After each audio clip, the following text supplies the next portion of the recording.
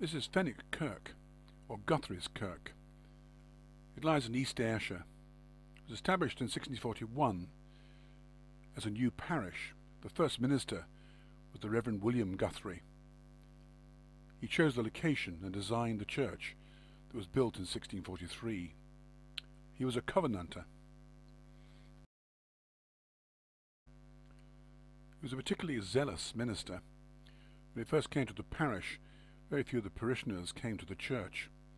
It's said he even went as far as going incognito to parishioners' houses, asking for a bed for the night and eventually revealing who he was. In the end, he established a great following, but he lost his kirk because he refused to join the episcopacy, and he attended the event at Mauchline involving the Covenanter armies and also other Covenanter involvements.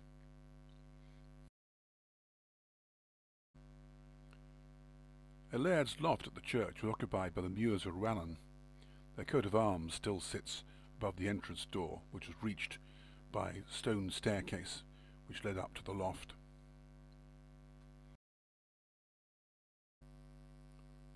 The Crawfords of Crawfordland have a burial enclosure here. Used to have a classic iron door.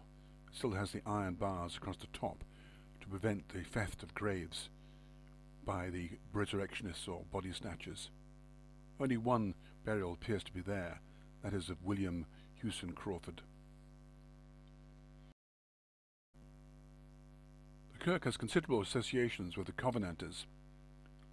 This was the group of people who during the so-called killing times continued to refuse to accept the king as the head of the church, believing that only God could lead the church.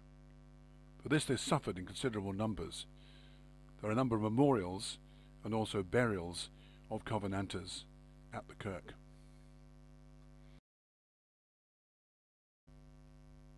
The feature of the churchyard is that at either entrance there are hexagonal shaped buildings that look a bit like sentry boxes. These have been said to be for housing as the families as guards against body snatchers, and it's more likely that they were offertories, that is, a place where the money for the collection was handed in, or money for any other purposes, because many churches felt it was undignified to collect money during the service.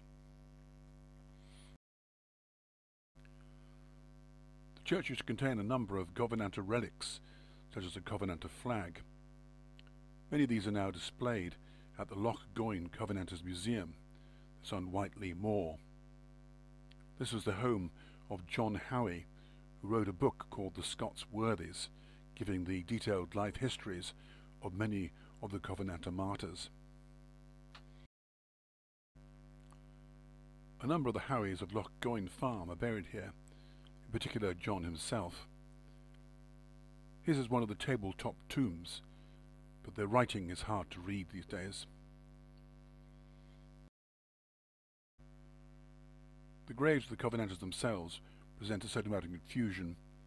Some of them are already replacements for the originals, and in a number of cases both the surname and the first names are confused. Perhaps the most infamous grave present is that of James White.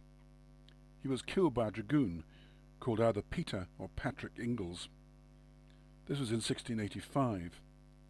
He'd been caught with others attending a prayer session at the nearby farm of Little Blackwood. He was the only one who was armed, and apparently he fired a shot, but the light of the ignition exposed him, and he was shot dead. However, his head was removed with an axe, and it was taken to New Milnes, where they used it as a football. Another case was of Covenanters John Fergus Hill, also known as John Fergus, and George Woodburn, also known as George White Hill, who were shot by Lieutenant Nisbet at the nearby Midland Farm. They are both buried here, but commemorated on two separate gravestones.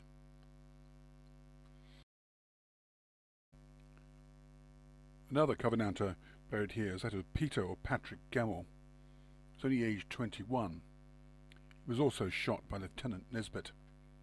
But to record in his gravestone, however, that he was laughed at whilst he was dying, and he was even refused to finish saying his final prayers.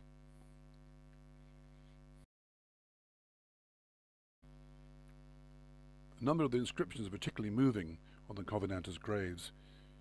In the case of James White, this martyr was by Peter Ingles shot by Bertha Tiger rather than a Scot, who that his monstrous extract might be seen, cut of his head and kicked it o'er the green.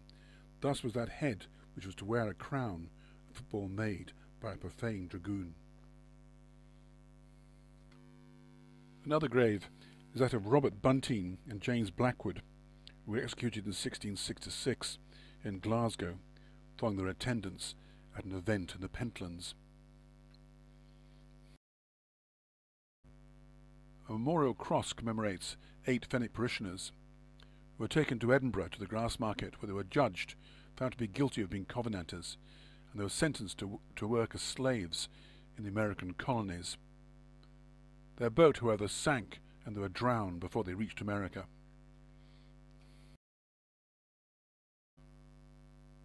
One of the most significant memorials here is that of Captain John Peyton. He was a professional soldier fighting in Sweden. He came over to Scotland. He was involved in a number of the uprisings, particularly that of Drumclog and Bothwell Brig. He lived at nearby Meadow Head. Eventually he was captured and executed.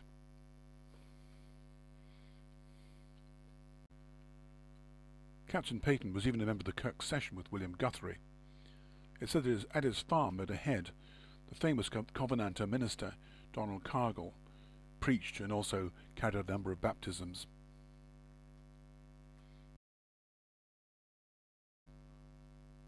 The old parish jougs are still attached to the church wall.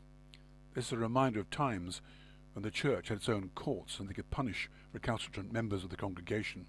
In this case, it's said to be the last person who had it placed around his neck was somebody who had stabbed a neighbour's horse.